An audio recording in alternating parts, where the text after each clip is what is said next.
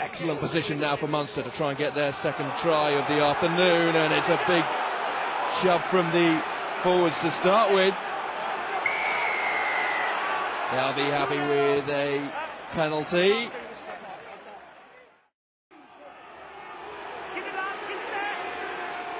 Eves as the crowd, and it's being controlled at the back by Leamy. Stringer waits.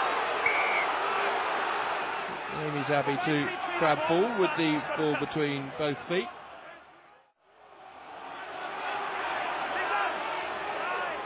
Leamy waits, and again quite happy to bounce his way inch by inch, and now he goes, steps, and just gets tackled.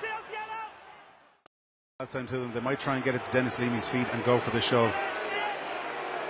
There's Leamy getting the ball between his feet, and in his unique style making sure the ball stays between his feet. He picks, and a big hit going in there, but he manages to offload, and the try comes now to